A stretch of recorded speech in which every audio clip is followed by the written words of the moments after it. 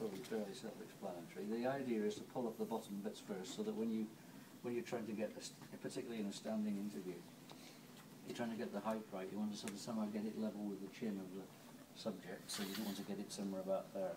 And it's much easier to do that than it is to bend and double and try and sort it out down here somewhere, because you'd only be moving it up about that much. So that's why if you're in horizontal sleet and you want to get the shoot done so you can go indoors and have a cup of cocoa, you're best off habitually raising the bottom legs first. If it's a seated interview, of course, you won't need to pull the bottom legs up to the full extent. You might only come up halfway on the bottom legs if it's a seated interview. First of all, there's a lens hood on this camera, and it's undone by clicking that switch there. Always make sure you cap up when you're not shooting. Even if you're out, if you've got the camera on a tripod and you're playing around, it's quite nice to have it shut, because you might get a fly landing on the lens or some spray or something like that.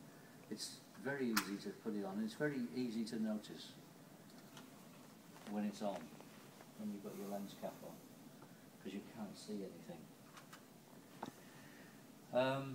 The controls of the camera, looking at the back here, the on switch here, do not change the battery if the camera is either in the camera or media position. You need to make sure it's in the middle, effectively off.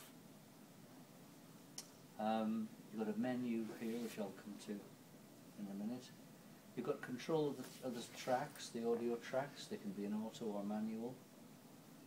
If you're using a personal mic, which you should be for doing all sync sound, you need it in manual. Don't have it in auto.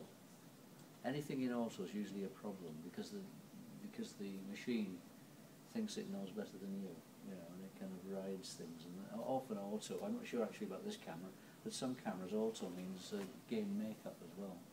Automatic level control, they'll raise the level as well as holding it down. So use that. So have it in manual. Sometimes if you've got a gun mic in one of the tracks, it's handy to have that in manual. In auto, simply because some of the sounds, like a bus goes past within one's level, it's quite